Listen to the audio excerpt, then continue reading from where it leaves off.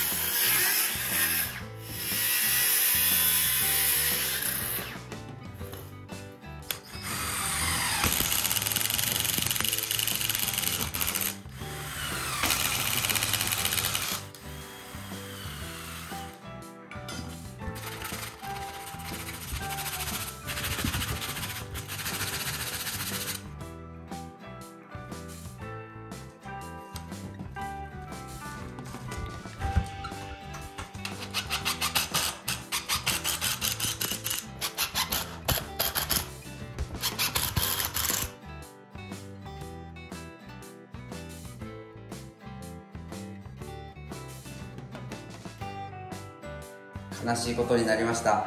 シーラーを塗らなかったばっかりに思いっきり開けられてますね。こんな感じですね。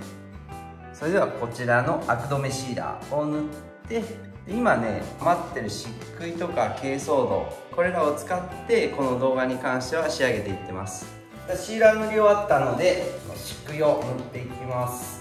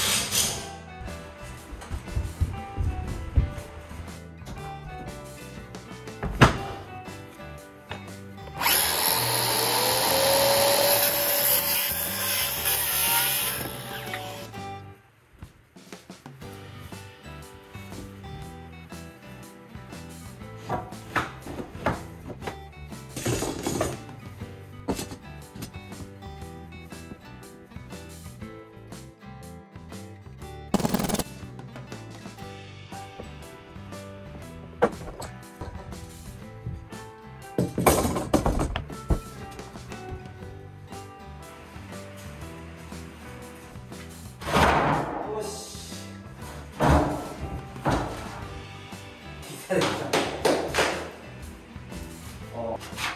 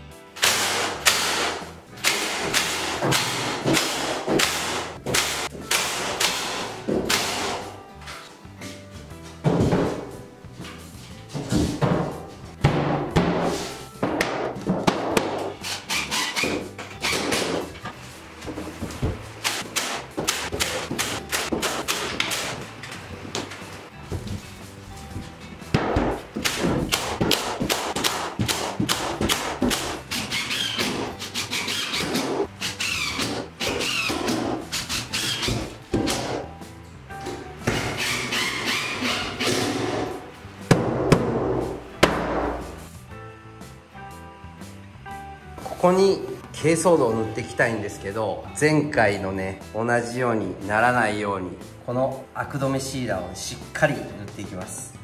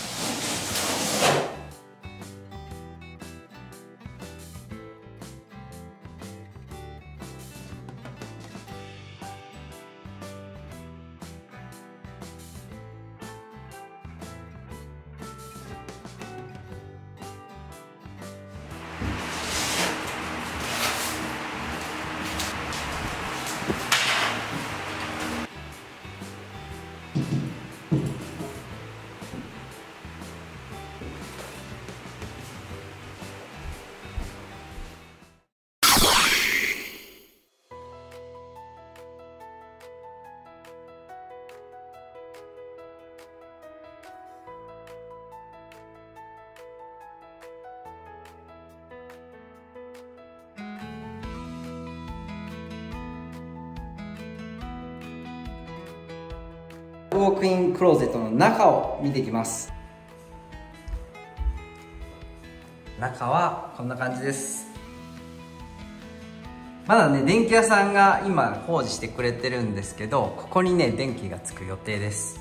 もうこう中にねすっぽり入って歩けるぐらい、この辺に棚をつけて、この横とこっちの横とは可変棚で、ここに服を吊るすと、かなり広い人ががっつり入れるスペースを取りました。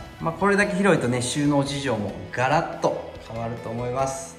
最後までご視聴ありがとうございます。いや、やっと終わりましたね。ウォーキングクローゼットかなり手こずって、かなりミスもねいっぱいしたんですけど、今回石膏ボードをね極力使わないっていうところで合板の上から珪藻土を塗ったんですけど、シーラーを塗り忘れて、なんとなくこう石膏ボードの感覚で、サラダだったら塗らなくていいかみたいな。でやっぱ合板塗らないともうえらいことになりますね。アクがすっごい出て、白の珪藻土なのに茶色みたいな感じになっちゃいましたね。でその上からシーラー塗ってもやっぱ効かないですね。やっぱり木表面にシーラーを塗ってないので、合板にダイレクトにシーラーを塗る、これがもう鉄則ですね。いい勉強になりました。次ちょっとねまだやること決まってないんですけど、まだまだね続いていきますので、ぜひぜひご視聴してみてください。それでは